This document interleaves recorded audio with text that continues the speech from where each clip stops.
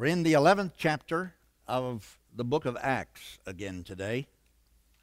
I'm going to pick up where we left off last week, starting in verse 19. It is a pleasure always when reading the book of Acts to pay attention to how the Holy Spirit worked in the building of the church as it spread from Jerusalem through Judea, Samaria, and finally beyond. The Gentiles scattered around the world were to be the focus point after a while, where Paul would go and preach the gospel with clarity and power. And I love the way the church is shaped by the working of the Holy Spirit. Just God anointing the gospel, carrying that message to people, bringing conviction, changing hearts, and bringing people out of darkness into light. And those people who truly believed, who were truly transformed by the gospel, always had something to say about him. They didn't have to be told to go and talk about Jesus. Jesus had become their life, the God they had begun to worship, the one that they prayed to, went to the Father through the Son always, and they knew him, he having made himself known to them. And so having been transformed on the inside, they were new persons. And when they were scattered by persecution, those who were truly transformed had to tell somebody. Some of you probably can remember when you first became a Christian, you had to tell somebody. You had to hug somebody. You had to say, I love you to somebody.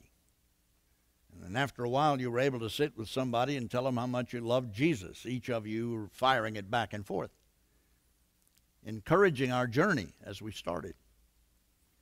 So when I read this text, and it's short, verses 19 to 26 for today, you'll notice that as the people scattered from the persecution in Jerusalem, and this is back to that statement which showed up in chapter 8, basically the same kind of thing being said again, right here at verse 19. So let me read the text and then we'll get into it. Now those who were scattered because of the persecution, that's the persecution against the Christians in Jerusalem, that arose over Stephen, traveled as far as Phoenicia and Cyprus and Antioch, speaking the word to no one except Jews. Now this is still a Jewish conversion. The gospel is being given to Jews, and that is the case even in Antioch, which will be the first of the Gentile congregations, this potent place of Christ at work in his people. But the first ones who were scattered spoke only to Jews.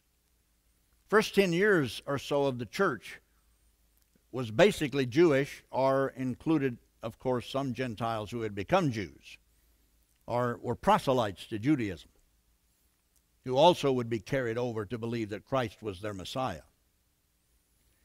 And then after that, of course, after those 10 or so years, the focus is going to really spread to the Gentiles in the known world. As we know in the book of Acts, we'll follow it through as we work our way to the end. So they were speaking the word because the word had transformed them. They were telling the story because Christ had become theirs. And they were continuing to tell others what they had discovered, who had delivered them. Now notice verse 20. But there were some of them, men of Cyprus and Cyrene, who on coming to Antioch spoke to the Hellenists only, or also preaching the Lord Jesus. Better translation is Greek. Spoke to the Greeks, Gentiles, who were in that same city of Antioch. So there were those from Cyprus and Cyrene, some men who came from those places, who began to speak to the Greeks, preaching the Lord Jesus. And the hand of the Lord was with them, and a great number who believed turned to the Lord. The report of this came to the ears of the church in Jerusalem, and they sent Barnabas to Antioch. When he came and saw the grace of God, he was glad. And he exhorted them all to remain faithful to the Lord with steadfast purpose. For he was a good man, full of the Holy Spirit and faith. And a great many people were added to the Lord. So Barnabas went to Tarsus to look for Saul. He needs a helper. He's going to go get Saul to be that helper. And when he had found him, he brought him to Antioch. For a whole year they met with the church, taught a great many people. And in Antioch the disciples were first called Christians. May the Lord add his blessing to the reading and the hearing of his word. Spontaneous impulse of a truly born-again child of God early on is to tell somebody. To talk about the one who has transformed your life. To declare what you believe him to be. That he is the Lord, Messiah, Redeemer. And that was true at the very beginning of the church, when the basic majority of the church were scattered out of Jerusalem by the persecution led by Saul, led by the man who would become the greatest apostle of the Gentiles later on. Persecuting the church at first and causing them to scatter. I think this incident probably suggests to us as much as anything that there is a universal obligation to Christians to be Christians wherever we go and to talk about our Redeemer wherever we live and to be representing him no matter where we're sent, because we are the carriers of that life in Christ Jesus. And he uses us because our witness is new and good and true and usable to Almighty God. He anoints the message of that gospel as we tell it and share it. The message is pretty simple. The message was pretty easily spoken. They preached the Lord Jesus. Or to put it another way, they preached Jesus is the Christ or the Lord. That was their message. They said, yeah, that one that everybody heard about that was so disturbing to the whole culture around Jerusalem and in Judea and beyond, he really is. He's the Lord. He has changed us. We have met him. We are not the same. It is because of him preaching. Jesus is Lord. Jesus is the Christ, the Messiah of Israel. Believe in him. Trust him.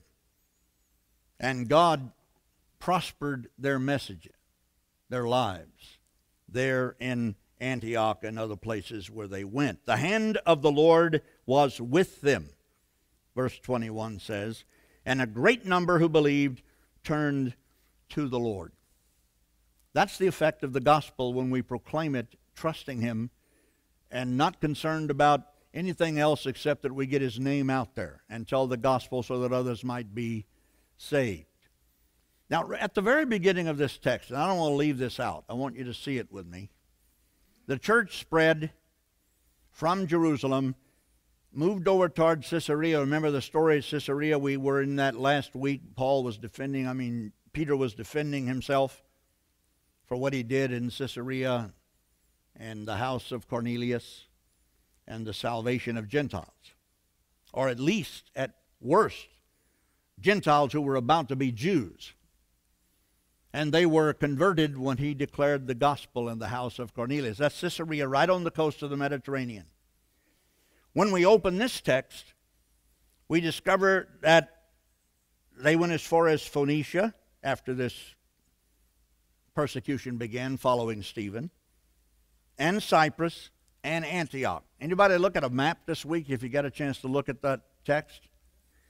If you go up from Caesarea right up the coast of the Mediterranean, which basically goes north, leaning a little east, right along the coast, you're going to run an entire Sidon, Phoenicia. Province of Phoenicia runs right on the coast running straight on up from Caesarea. And if you go on up past Phoenicia and you look to your left, there's an island out there a little ways. The island is right out there, right in clear view once you get close enough to it. Cyprus is the island. And then you come back to the coast, go right up a little ways further, and there's Antioch before you make a turn back toward Asia. Right up near the top of the Mediterranean on the eastern shore, there is Antioch. So they're moving, journeying right in line with what's there. I'm not sure how it got over to Cyprus. Yes, I am sure. It got over to Cyprus because when the Holy Spirit came on the day of Pentecost, there were people from Cyprus who were there who heard them speaking of God's greatness in their language by the power of the Holy Spirit. Let me show you. This is not my guess. This is proven true. The Holy Spirit came and everybody speaking a language, and they were amazed and astonished, saying, "Are not all these who are speaking Galileans? And how is it that we hear each of us in his own native language what they're saying? Parthians, Medes, Elamites, residents of Mesopotamia, Judea, Cappadocia, Pontus, and Asia, Phrygia and Pamphylia, Egypt, and the parts of Libya belonging to Cyrene." That's good. Belonging to Cyrene, and visitors from Rome. Let's go a little further. Both Jews and proselytes, Cretans and Arabians. We hear them telling in their own tongues the mighty works of God. Cyrene, you remember the Cyrenian, along with his Cyprus buddy, started preaching to the Greeks. If you come down out of Palestine and come around the corner and get to Egypt, you go to Alexandria, you're still about 450 to 500 miles from Cyrene. Right across the southern part of the Mediterranean comes to Cyrene, part of Libya. That was the Cyrenian along with the guy from the island who got together in this little town where the word was spreading and started telling Greeks about Jesus, because they'd gotten that back home from the day the Holy Spirit fell at Pentecost. And somebody had gone home and talked about it. And there were believers there who would later come after the persecution came and head back up the country sharing the gospel with whoever would hear them. There's a lot of detail I don't have in that, but that's where it all started. And they start telling the Gentiles. Men of Cyprus and Cyrene, who on coming to Antioch spoke to the Greeks, preaching the Lord Jesus. Spreading from Pentecost through persecution to the places where God intended it to go, because the promise was that the Holy Spirit would be upon them and they'd preach the gospel and they would fill the place up from Jerusalem, Judea, Samaria, and to the uttermost parts of the earth. That the gospel would be preached finally everywhere in the earth. This is the beginning of everywhere. This is the start of the preaching that spreads the gospel around the world. Now, Barnabas is sent, and this is going to be the heart of what I want to say today, and it's going to be a short sermon. Everybody said? With no agreement, it'll be a long sermon. You just have to have agreement on these things. The report came to the ears of the church in Jerusalem, and a great number had believed, so they sent Barnabas to Jerusalem, to Antioch, from Jerusalem to Antioch, and he got to town, and this is what it says. We're going to think about what he saw, what he felt, and what he said. He's the reporter. And we get a full expression of Barnabas' attitude when he sees what's going on. Simple statements, bold truths, And this is what he saw. When he came and saw the grace of God. Now, let me ask you this question. Now, some of us have been Christians a long time, and we kind of know, we think we know about what it is to see the grace of God. But what is being said here? When Barnabas is able to go into that city and see what's happening and say, there's the grace of God. What is he measuring, do you think? Now, for a lot of people, he's measuring about what was measured in the house of Cornelius or back in Jerusalem. The dynamic of the Holy Spirit bringing languages that one didn't know, hearing those languages spoken, the power of God at work, maybe somebody healed dramatically so that it is a revelation. But it doesn't say any of that, does it? So we don't know. What I believe, and I have said this so many times, I've had people ranting and raving about some event they thought was God, watching it on television, finding something they really thought must be God. The question I always ask, if you keep going somewhere because you think it's God, what are you looking for? How do you know it's God? How do you recognize the grace of God? And my report to several younger pastors, particularly in days gone by, was look for the nature of Jesus. Look for the character of the Son of God to discover whether or not the grace of God is there. What is the character? Love, joy, peace, long-suffering, kindness, goodness. The nature of the very life of God, the one who walked among us, his name being Jesus of Nazareth. What did he see? He saw real life in the context of a Gentile people. He saw love. He saw them loving each other, sharing with each other. He saw them doing what people do when Christ lives in them. Augustine made this statement, and I'm not sure what his focus was when he made it. Augustine's a theologian that both Protestants and Catholics brag on. We like him. Potent, powerful man of God. Augustine said, where Christ is, there is the church. That's a good statement, isn't it? Now, would you be able to tell where Christ is and recognize the church? There's a lot of things that express who he is. Someone suggested, and I think this may be a good suggestion, take Augustine's statement and say it this way.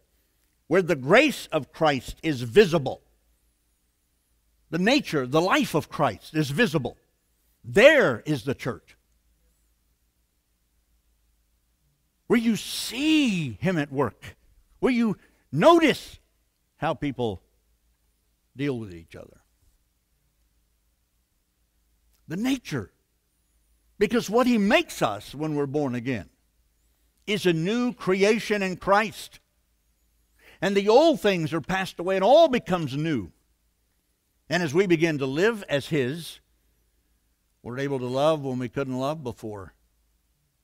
Someone wounded you, hurt you, and the first time you see them after your conversion and you're just brand new in it, you don't feel what you felt all of a sudden. And you wonder, how did it happen? It happened through conversion. It happened through transformation. It happened through a renewal of who you are. A new person has been raised inside of you. It's you, but it's you plus.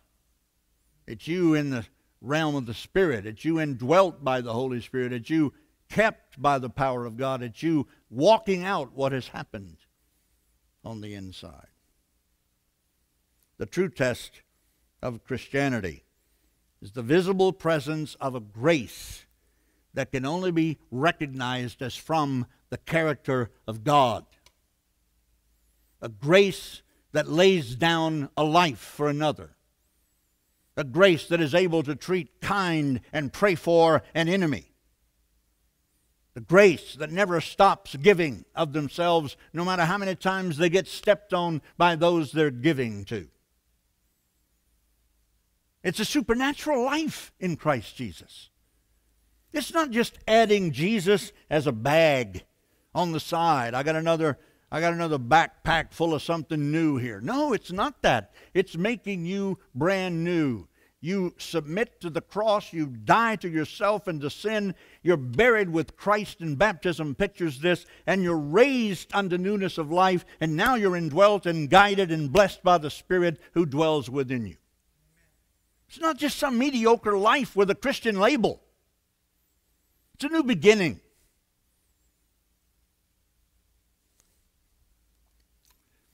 I had a conversation today with my newspaper man. He throws a Chronicle. Now, I've had several conversations with him. He likes to talk with me. I like to talk with him. He doesn't go to church right now. He's always apologizing for that. Knows he needs to. About daybreak this morning, I caught him as he delivered my paper because I'd been up here in the church doing some things, and I drove out and we drove up together, and he handed me my paper and he said, "Hey, how you doing?" I said, "I'm blessed, doing great." "How are you doing?" "I'm doing okay." He said, "Hey, what about this same-sex thing? What do you think about that?" Hey, come on, it's too early in the morning to even get started with that. Too early.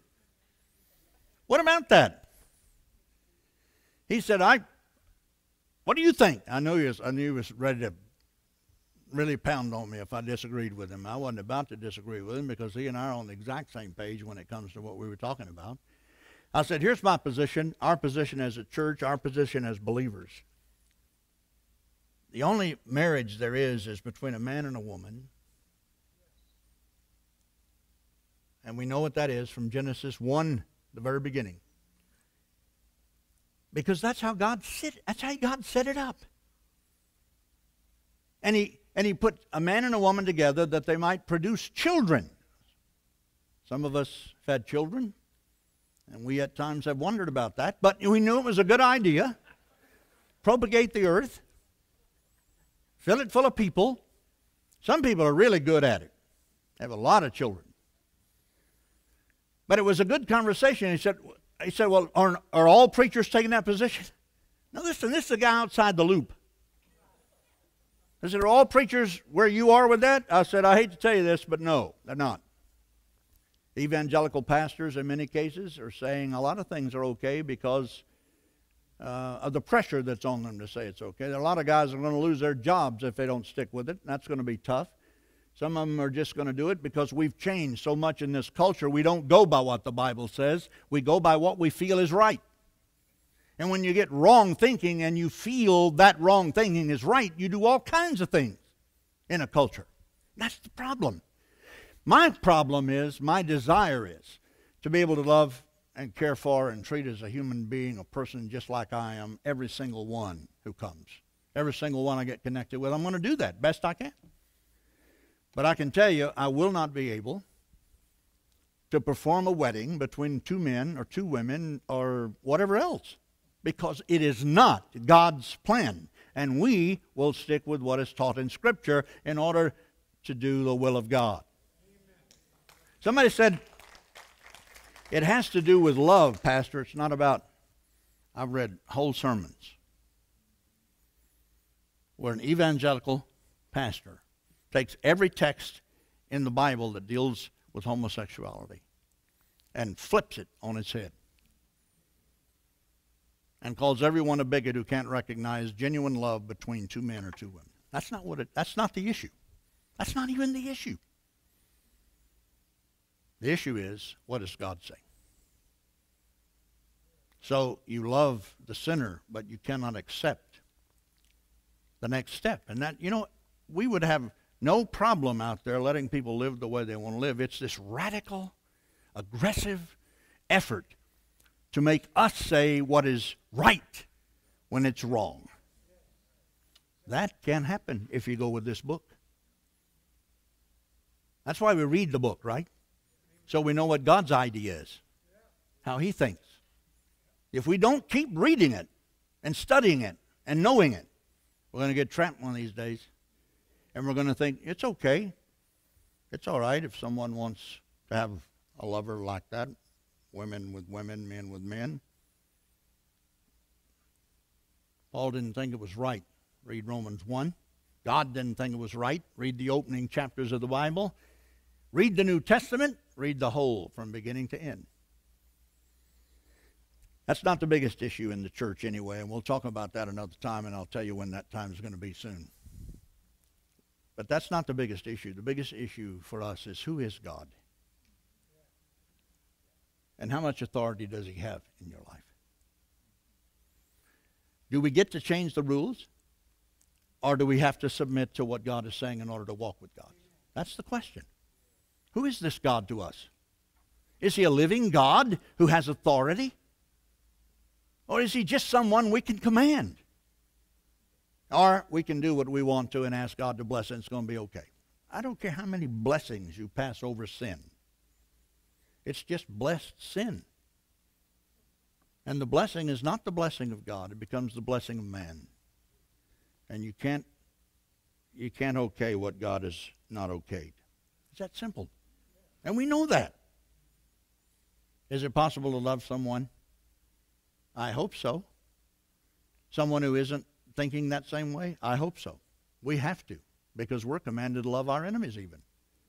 And all those people are not standing around as our enemies. They're just standing around needing God's redemption that will set them free. We only tell what we know to be true and leave it lay and pray. So, we'll talk about it some more. I wasn't even going to be in the sermon today. That's what I get for reading ahead, the story. But it's important, isn't it? And just think about this. What's going to happen if we're not careful is just what happened with abortion. Once we don't get it nailed in the head and stopped with the truth, it just spreads. It gets okayed. You finally get a law that says it's good, and you get all of that. And we get upside-down law in the United States of America. What we're doing now is passing laws that okay people to do what they want to do. We had negative law in the Ten Commands. There were few do-nots, and that was it. What's that mean? That means the rest of living, if we lived it away from and not breaking those commandments, if we just lived it freely, we'd be walking with God. You didn't need a bunch of positive laws that said it's okay for you to have a same-sex marriage and have all the benefits and rights. Just like man and woman, this is as if God were okaying it. That's upside-down law. That's making law not don't do these, you can do everything else. But makes it, listen, we'll have a law so that you can do what you want to do. It's okay. Boy, I've stepped into it today, I know. But that's okay. Because we're going to run into it, and we're going to hear people talking about it, and it's time to go to the Scriptures again. And we're going to do that. Barnabas rejoiced in what he saw when he got there. It said he was glad. Another translation said he rejoiced. Can we rejoice wherever God works? Can we see God and his grace at work and raise our hand and say, hallelujah, that's great, even if we're not the ones engineering it? A lot of people can't. But we have to do that. We have to be able to recognize where the true grace of God is working and bless you. Follow along. And then he gave them a word. Verse 23. Saw the grace of God, he was glad, and here it is. He exhorted them all to remain faithful to the Lord with steadfast purpose. And for my title, I used the statement from the King James Bible. Steadfast, yes. Focused in heart, yes. Cleave, cling, hold to the Lord. Now remember, the Lord is this Jesus that they've been preaching, because they're preaching that Jesus is Lord. And here is a word from Barnabas that says, cleave to the Lord, this one Jesus. How you doing with that? I mean, is Jesus the center? Is he the one you're holding on to? Is that the one you are always seeking to know better? Is he the one that you're drawing near to all the time? Do you go to the Scriptures in order to know him better? Do you go to the Scriptures in order to draw near to him, that he might have his way in your life? Are you clinging to the Lord?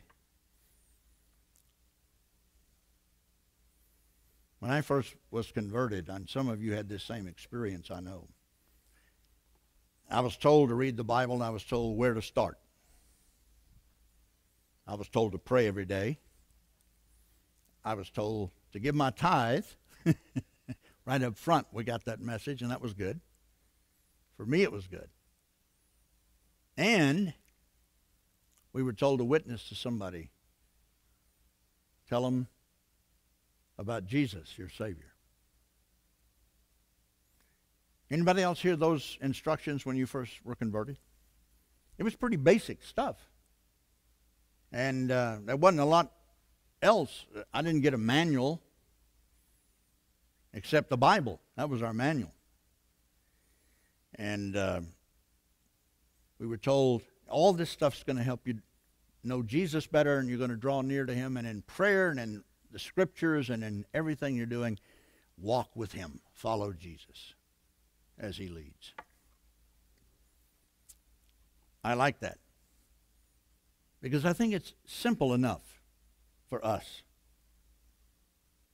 to get so caught up in the extra things of the Christian church, the things we do, the things we think about, and even if you get a certain focus on theology and you got it all figured out, if you're not careful, you keep figuring it out to the point that your Lord stands over here and you've spent all your time thinking about your theological order.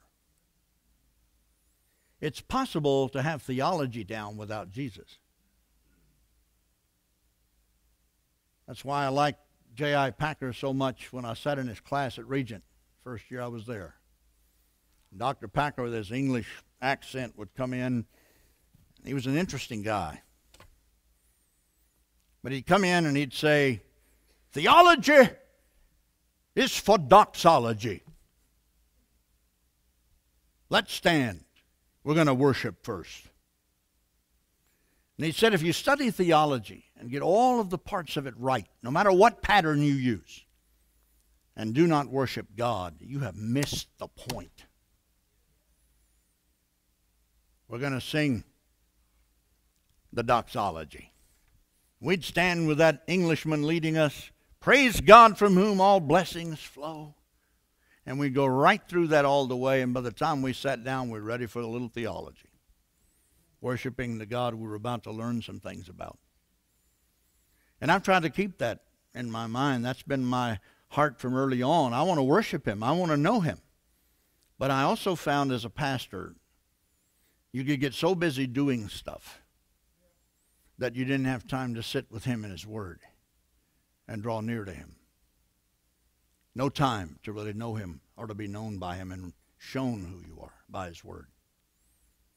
And you can be like one of those big oak trees that we've seen, or big elm tree, giant, standing tall, looking green, marvelous. Windstorm comes through and it breaks and falls. Why?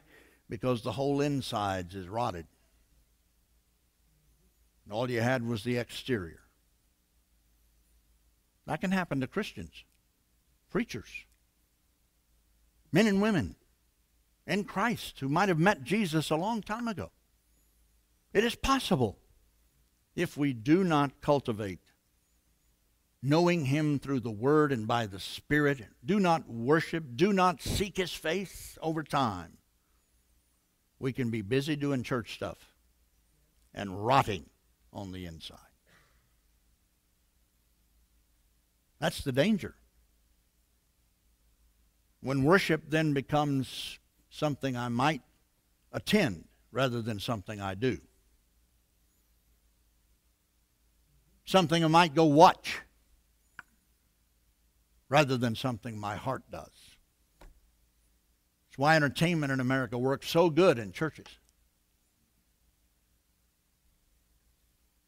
Singers sing for you. You don't ever have to. All kinds of things happen. Very little of it brings me to my knees.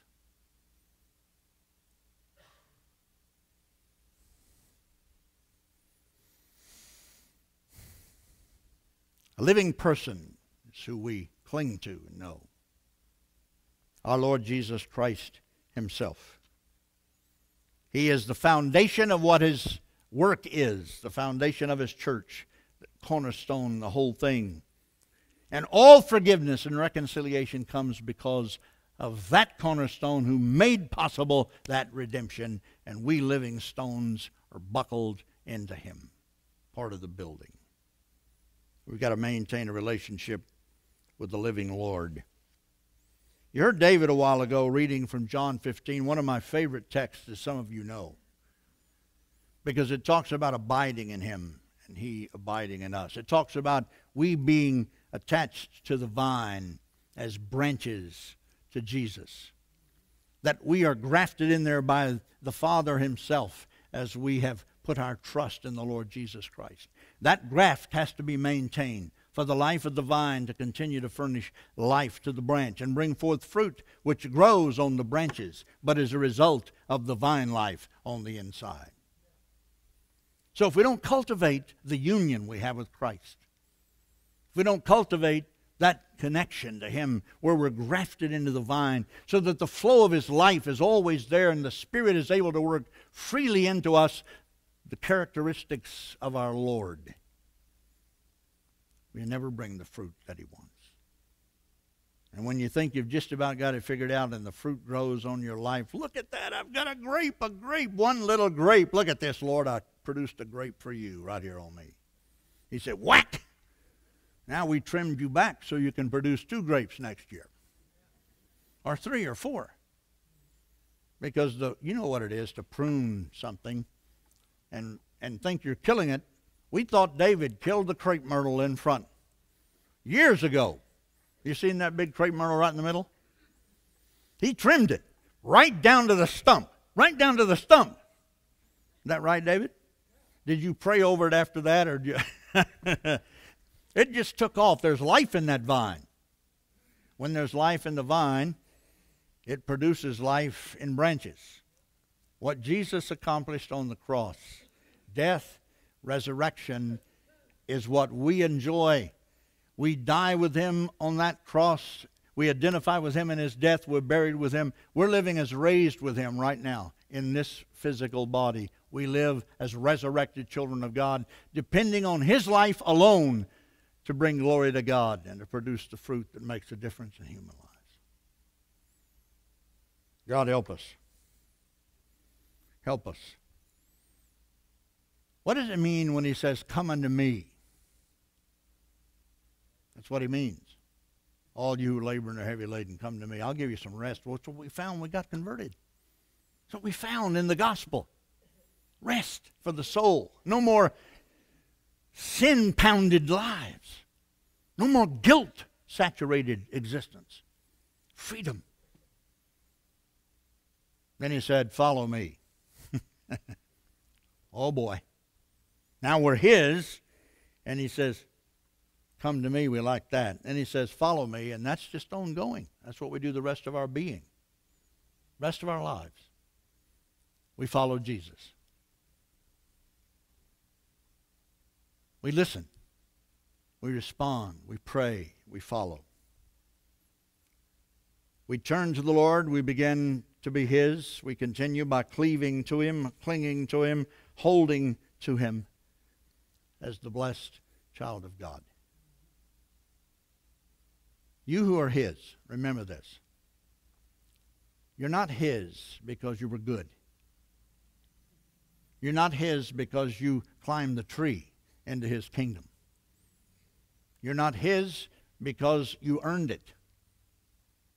You're his because he loved you. God the Father loved you, sent his only begotten Son into the world to die for you, raised him out from among the dead to say to the Father, it is finished, done, complete. My children redeemed. That's who we are. Because of Jesus, we are his. I think the thing that really focused me on thinking about Jesus today among all the other parts of this was thinking about Frankie's life. Simple. But Frankie Paskett, when you talked about God with Frankie, she'd talk about Jesus. Jesus was her Savior and her Lord. And you may not know much about Frankie, but Frankie and Mike were pretty banged up in a car wreck that almost killed them. And if you knew Frankie in the picture we put in the bulletin last week, and it wasn't put there on purpose, it just happened to be the week she came up. That was last week's bulletin. That was Frankie as we knew her. She's about half that big when she left. But on her face, if you got close to her, she had scars all over the place. They weren't fresh scars. They'd been there a long time, 40 years. But it was that car wreck. And they drank a lot then. She didn't mind telling it. She'd tell this story herself, which is why to this day she hated even one thought of one sip of any kind of alcohol. But they almost died. And it was in that recovery that God put a grip on them, brought them to Christ Church, where they professed their faith in public, and we baptized them in that baptistry a week later, 38 years or so ago. She never stopped talking about Jesus. She never stopped loving him and being loved by him. She was hard-headed. Now, she can't fuss at me now. But I never saw anybody in my life, in her place of income, who could give so much of herself, of her money, to help somebody else. And she was doing it fairly recently, because Ray told me yesterday, and I already knew this, Ray Lamb. He said, I'm here because of her. I'm here in this church because of her. She was the one who invited him, ministered to him. She kept loving and talking about Jesus. I don't know of a better heritage. Washed in the blood, indwelt by the Holy Spirit, alive in Jesus. How do we cling to him? What do we do? Listen, you got to finally find some time to just sit down somewhere with him and say, Lord, I'm here.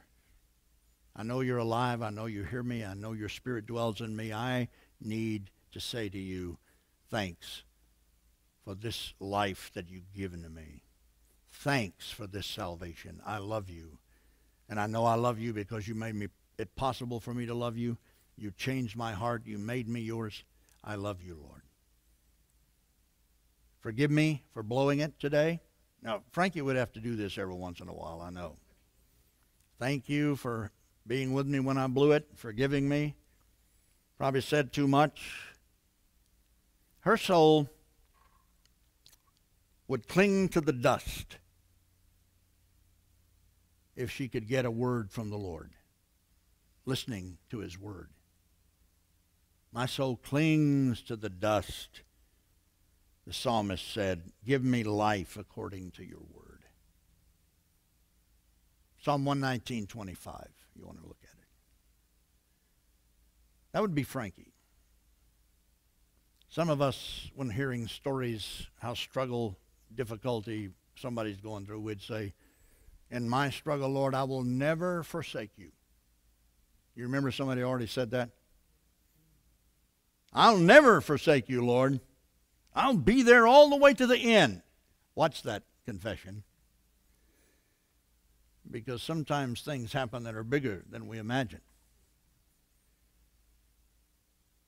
Maybe it's better to pray this. Lord, in my weakness, heed me where I am, if so be that I may lay hold on that for which also I was laid hold on by Jesus Christ. Paul's prayer, after 35 years or so of following Jesus, writes to the Philippians in chapter 3, and he said, I'm endeavoring to hold on to that for which I've been comprehended, to somehow comprehend what he comprehended me to do what he brought me into the kingdom for. That's all. That was his walk. Paul's boast was where? Always in the Lord. Instructing his church, his people, us. Make your boast in the Lord if you're going to boast. Not boasting in the flesh, not boasting in gifts, not boasting in anything but Jesus. That was Frankie. May that be us. We have a walk yet ahead of us. A life to live in this world for him. May God so fill us with his Spirit and his presence that we can say, Lord, I love you, and I love the intimacy we have together when I kneel in prayer. I love the privilege of seeking your face. I love the opportunity to hold on my lap your word and listen to your voice as that word comes alive to me, shaping me. Cleave to the Lord. Cling to him. Amen. Let's pray. Father, your word is a lamp to us, a light to our path, and we're thankful that it is. Your Holy Spirit, your Spirit dwells within us, empowering that truth to our minds and our hearts. I pray, Lord, today that there are those in this room who might think about their relationship to you, and if they do not know you, not born yet again from the work of the Spirit, may they think on these things, turn toward you, receive your grace. Thank you for your working today in us. In Jesus' name, amen.